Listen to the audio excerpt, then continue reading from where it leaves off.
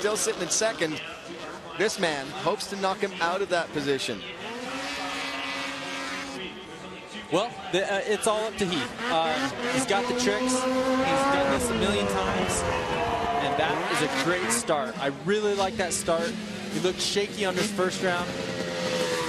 Let's see if Heath Frisby can throw down that medal contending run. Look at that hyper focus coming into the ramp there. So he's putting in these right side up tricks first, and the judges are looking for variety. That's why they want to see that you can do right side up, upside down. You can move the sled around. This is where it all went wrong in the first round. That's almost, he had talked about doing an underflip. That was kind of a corked out flip. Now, wow. All right.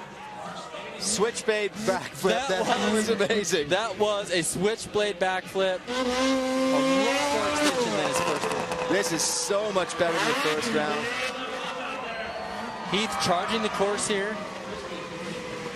Can't emphasize enough how much advantage it is to get that extra hit for the bonus score. Oh, wow.